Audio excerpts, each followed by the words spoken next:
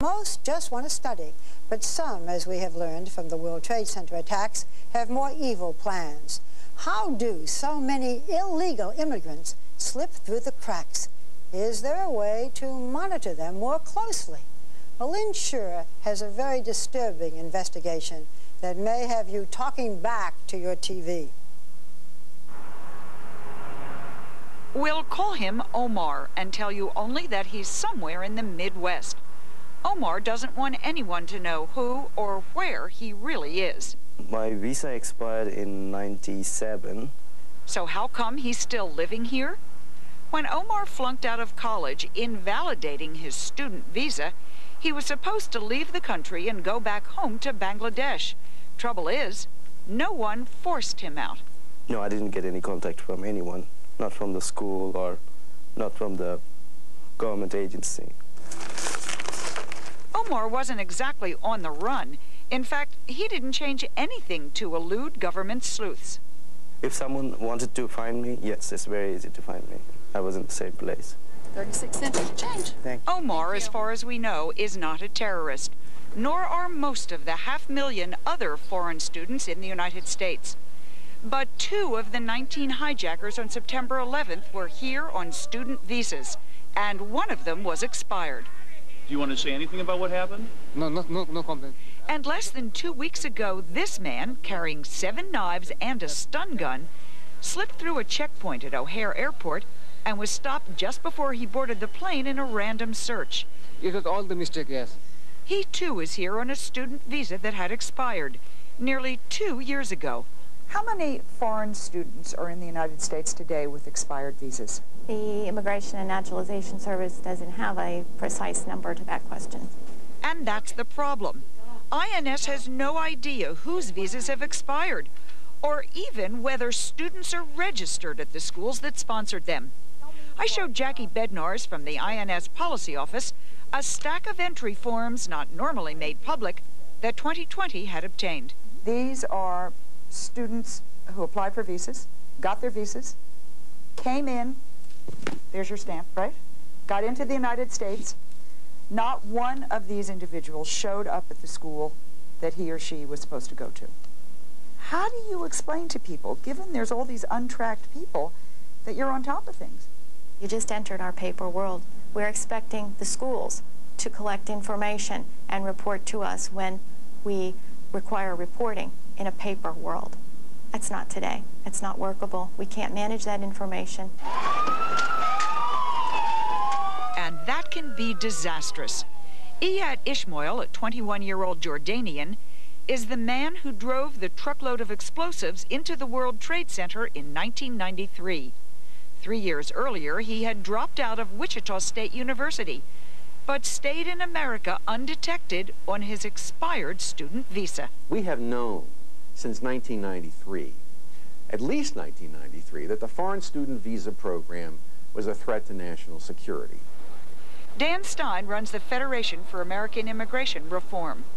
We had studies, we had reports, we had intelligence agencies telling us over and over again that the foreign student visa program was a threat to national security because it was so loosely administered and nobody knew what was going on. So in 1996, Congress ordered INS to come up with a way of keeping tabs on foreign students.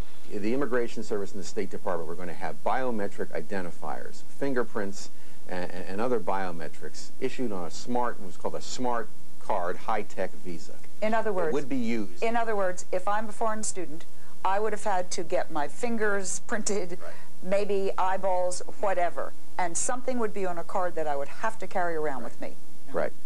The government would know exactly what the student was up to, his or her background, source of money, jobs, foreign travel, even a change of major. The kind of information that might have stopped Iyad Ishmael before he got into that truck.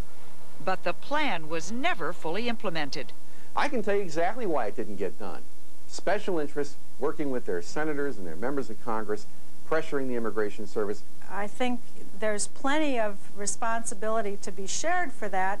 Marlene Johnson runs the National Association for Foreign Students and Advisors, a lobbying group for American colleges and universities. Foreign students are big business, bringing in $10 to $15 billion per year.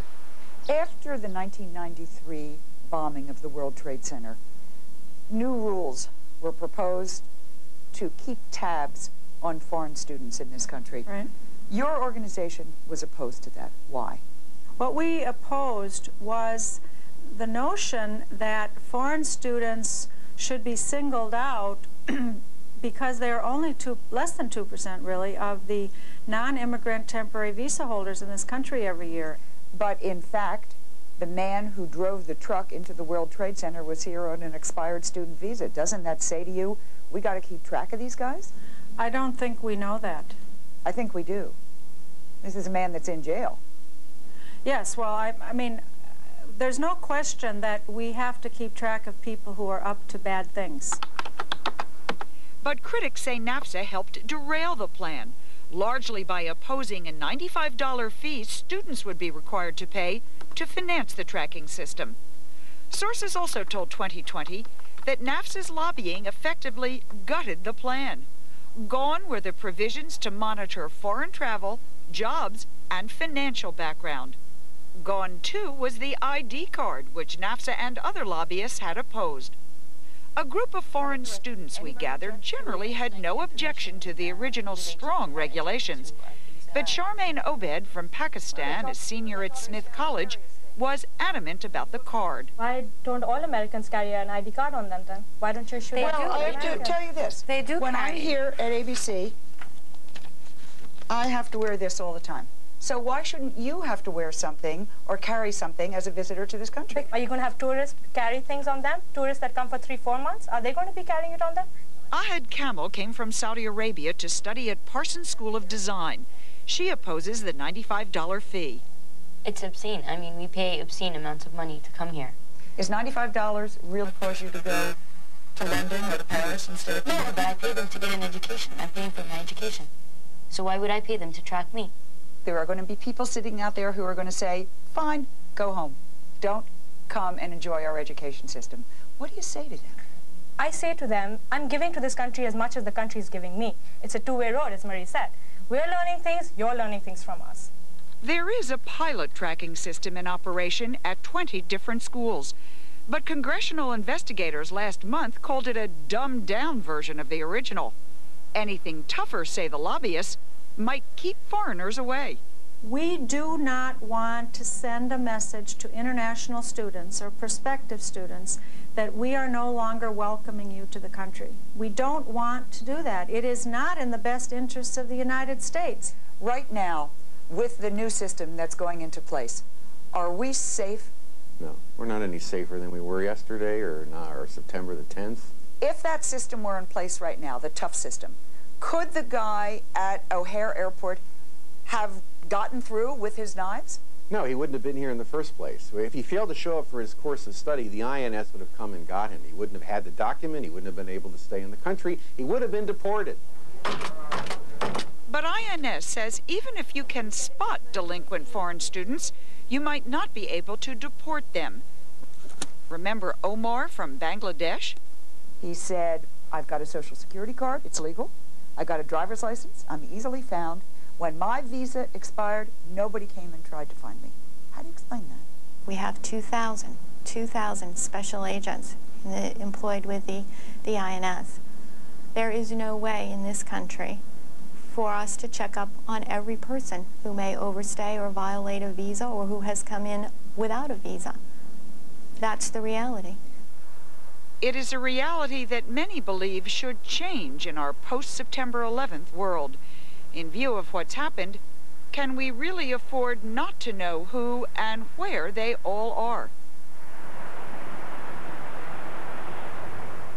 Better late than never, the U.S. Attorney General announced today that the government is overhauling the Immigration Service, including cracking down on students who overstay their visas.